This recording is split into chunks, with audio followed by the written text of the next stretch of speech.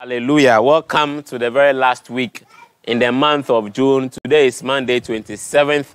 We thank God for a wonderful month in June, and this is the very last one.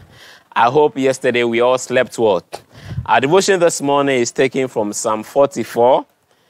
The Old Testament reading is Judges chapter 2. And then the New Testament scripture is the Gospel according to St. Luke's.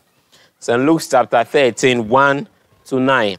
But what we'll dwell on today is the book of Judges, Judges chapter 2.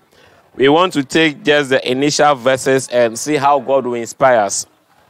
Judges chapter 2, I read. It says, the angel of the Lord came out from Gilgal to Bochim and said, I have made you to go out of Egypt and brought you into the land which I swear to your fathers, and said, I will never break my covenant with you.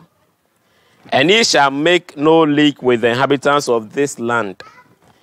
Yea, ye shall throw down their altars, but ye have not obeyed my voice. Why have ye done this? Wherefore I said, I will not drive them out before you, but they shall be as stones in your sights, and their gods shall be a snail unto you. Hallelujah. God is telling us the story about the Israelites. What he's saying that he brought them out of Egypt. And God says that he wants to keep his covenant with them. Unfortunately, the Israelites have not kept their part of the covenant. And what is the result? God is saying that the foreigners will be as stones in your sight.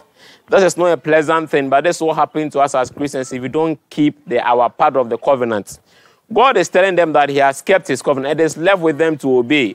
Unfortunately, they didn't see it that way.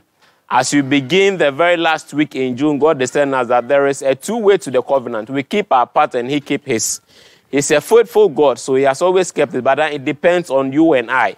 If you want to enjoy the service of God, if you want to enjoy the relationship, let's keep our part of the covenant. Let's keep doing the good things as Christians. Let's keep walking in God. Let's not behave like the Israelites did. But let's keep God in our hearts. Everything that we do, let's not forget that we are Christians first. In all we do, God is watching us. Will we keep the covenant? Is the question he's asking us this morning. As you begin the week, tell yourself that there is a covenant to be kept. God has fulfilled this, but there's left with you and I. Let's keep it up and see that God, being a faithful God, will always reward us at the end of the day. I thank you. I bless you for listening to me, and I hope that going forward, the covenant with God will be kept. In Jesus' name, thank you very much for what God has bestowed us. I pray that you have a fruitful day. God bless you. Meet again. Bye-bye.